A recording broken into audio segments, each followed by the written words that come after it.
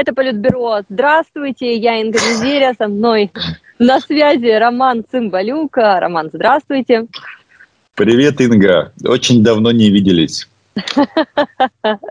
Хорошо, да, смотрите нас на всех каналах, вот, может быть, увидите тоже что-то интересное, но сейчас поговорим о товарище, который нам совсем не товарищ, который находится в бункере, и вот сейчас он объявил, как пишут в телеграм-каналах, что будут учения по поводу просто ядерных ударов, да, тревоги, как бежать в бункер. Вопрос о том, есть ли у вас информация, сколько людей поместится в этом бункере, насколько он хорошо оборудован и как вообще оттуда потом вылазить? Во-первых, они, наверное, все-таки что-то подозревают, эти граждане России, потому что в российских аптеках давно пропал йод. Вот ни с того ни с сего йода нет. И это, наверное, намек на то, что вот такие вот нехорошие товарищи могут заварить ядерную кашу. Я не знаю, я по поводу войны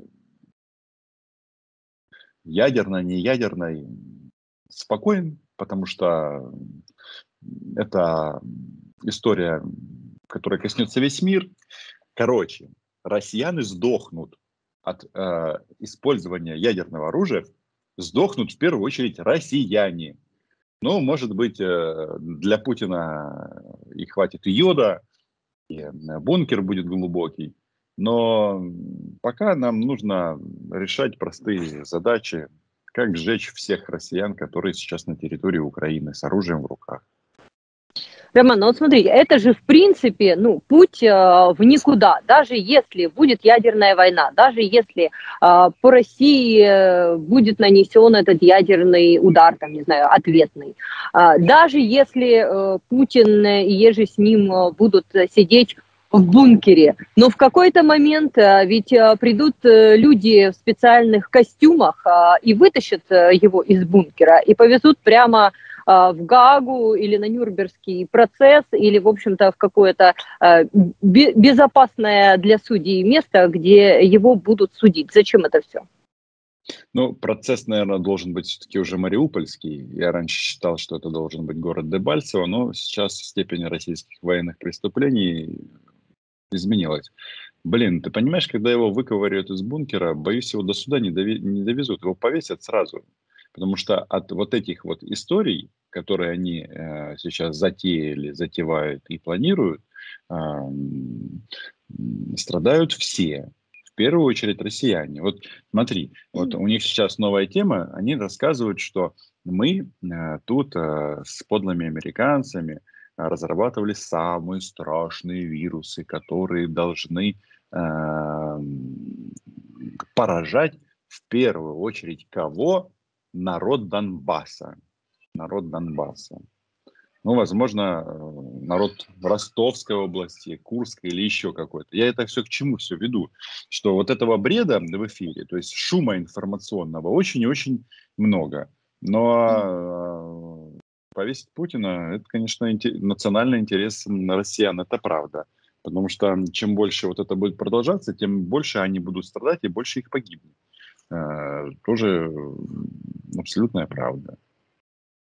Ну вот что касается так называемого народа Донбасса, к которому я, наверное, должна тогда, если это народ этнически относиться, да, как выходец из Луганска, и что я понимаю, что те люди, которые живут там в большинстве своем, поскольку они не находятся в этом информационном вакууме, в отличие от, там, не знаю, граждан российской глубинки, они прекрасно понимают, что происходит. И те, кто были раньше лоялен к Путину, и те, кто считали, там, что мы один народ, и мы хотим быть такой очень там, русскоязычно-православно-скрепной Украиной, сейчас просто в диком ужасе и шоке. И те, кого призывают на этой территории, они совершенно не хотят воевать против своих же родственников, которые, там, не знаю, в 2014 году уехали в Северодонецк.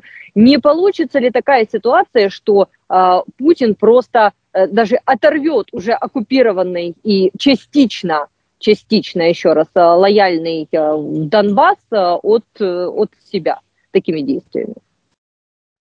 Сейчас пошел такой разговор, что никто никого спрашивать не будет.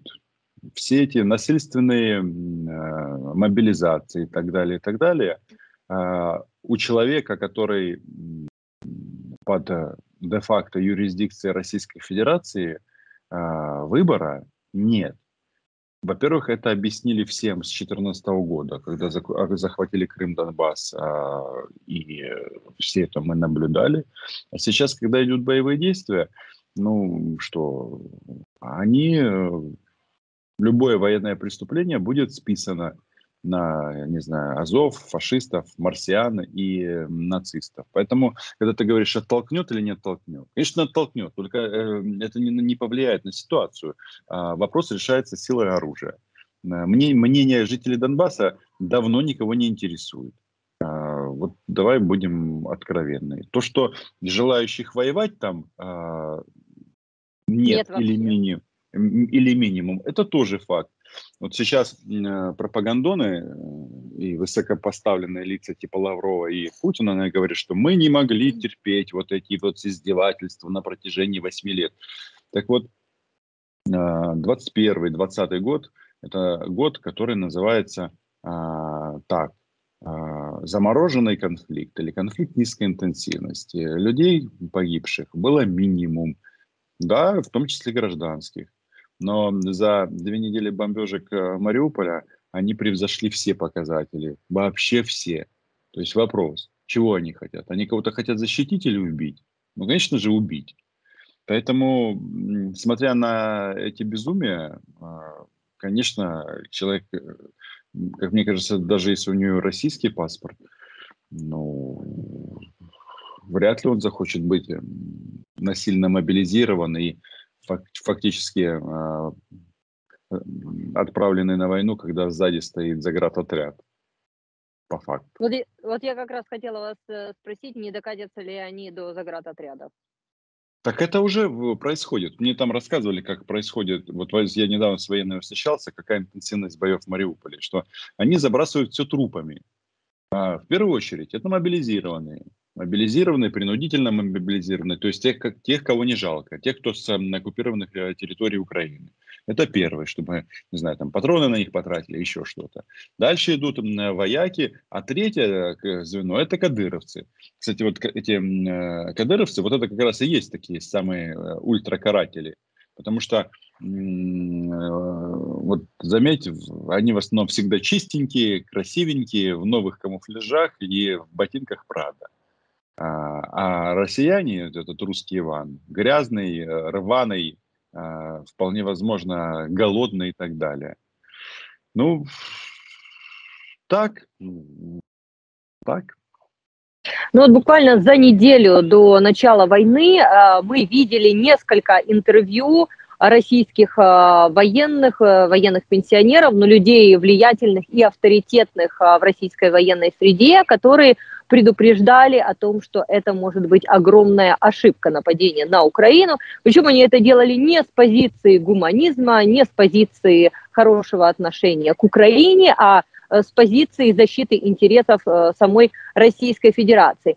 Как вы, может быть, знаете, насколько сейчас эти голоса слышны и насколько при таком ужасном кровопролитии и таких чудовищных потерях со стороны Российской Федерации военные могут, ну, если не на саботаж пойти, то, во всяком случае, предпринимать усилия по прекращению боевых действий?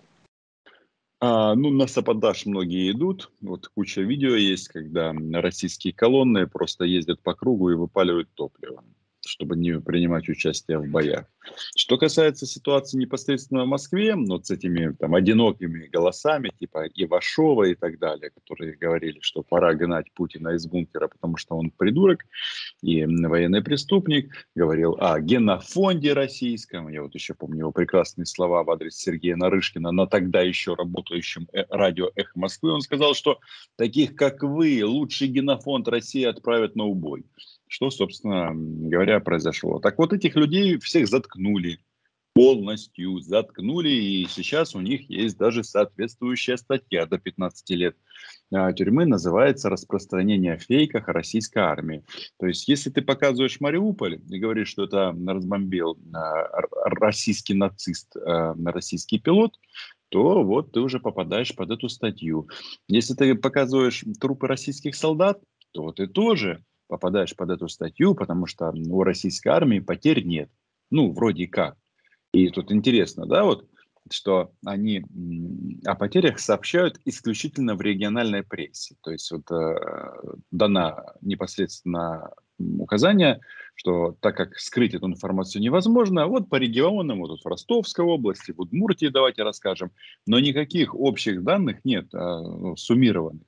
Это не просто так, хотя тут одна из американская компания, не помню, как она называется, вот у них есть возможность мониторить все сайты всех российских газет региональных.